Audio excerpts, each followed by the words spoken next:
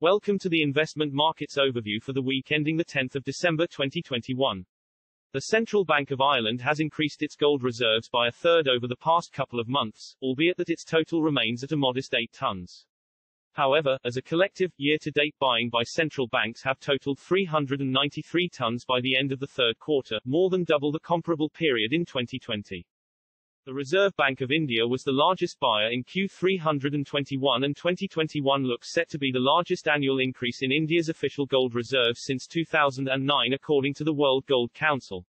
While the Central Bank of Ireland has given no reason for the increase in its gold stockpile, its governor, Gabriel Makhlouf, recently warned that policymakers cannot afford to be complacent on inflation. Interestingly, Makhlouf was a private secretary to the former British Chancellor of the Exchequer, Gordon Brown, responsible for the disastrous UK gold sales at the 1999-2002 price all-time lows. The overview includes the performance statistics for the main stock indices, which were higher across the board, whilst sovereign bond yields and the commodities covered were mixed, with cryptos lower across the board, led by Chainlink's 21% slide. Meanwhile, on the regional front, US nationwide rents continue to fall from the recent spike. EU poultry prices are on the rise. Whilst out east the Japanese economy is contracting as bank lending slows.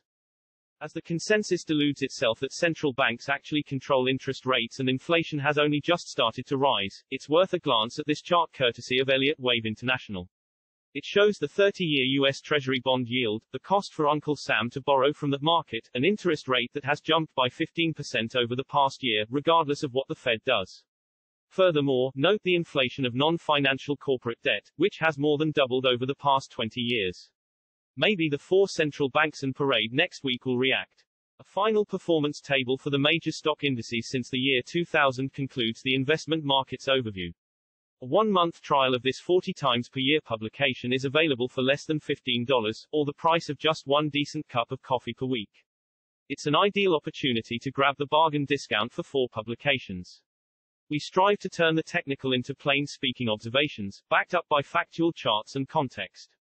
Join us for a guide through the maze of economic and market data via the weekly 5-page overview.